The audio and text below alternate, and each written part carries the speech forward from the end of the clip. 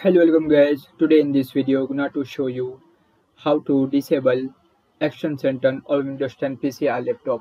So guys, if you want to disable or enable Action Center on Windows 10 PC or laptop, so very easy. Firstly, right click. After click on Personalize.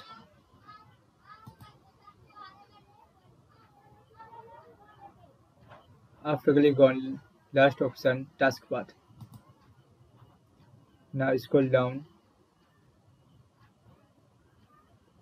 Here option turn system icons on or off. And here the option Action Center. So if you want to disable Action Center, so /2 off position, that is.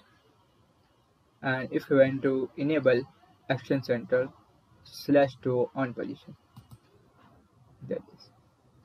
So guys, this is very simple and easy method if you want to enable or disable Action Center on Windows 10 PC or laptop. Thank you for watching this video. Please subscribe my channel for latest update.